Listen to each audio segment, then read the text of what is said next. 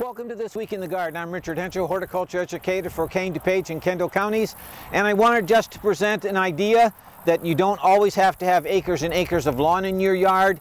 This is a demonstration garden from the Kendall County Master Gardeners and Master Naturalists. The plants are labeled. You can come in and visit. This plant has been here long enough that the plants are mature, so you can really see what your garden might look like. Bees, painted ladies, which are a type of butterfly, bumblebees, and our regular honeybees, as well as native beetles, have all been visiting this garden frequently over the past few days while all these plants are in bloom. It's worth a visit. The plants are labeled. Come see what you get to see all the beauty of this fall. This is Richard Hentschel, and I'll be back again soon.